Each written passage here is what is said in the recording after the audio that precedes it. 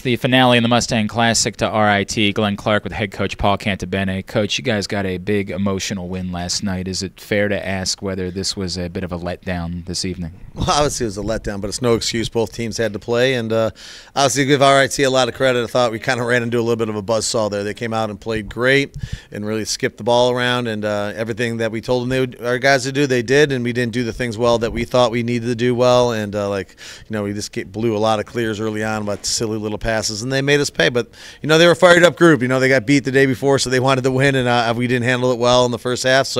But we played much better in the second half, and we'll move on. Are you able to take a sort of big picture look at the weekend as a whole and as a positive on the whole, or how do you measure this versus getting the big win last night?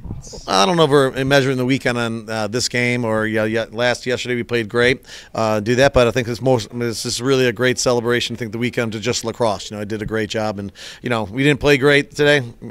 That's a fact, But I think the weekend was great. Everybody here did a great job at Stevenson, and the SID people and all even the janitorial people, and there was security and everybody here, the president and all his support, everything did a great job, and all the media people here were so gracious to cover this great event. So it was awesome. So I take a little bigger picture of it. Just because we got beat doesn't mean it's a bad day. I think it was a great day to celebrate lacrosse and everything like that. And I don't think today's result really is indicative of who we are. It was just a really bad half, and I think we'll be better. In a week from now, and I think we'll be all right. And so I don't think today's really who we are. And our guys will play. They're great character guys. They'll work hard.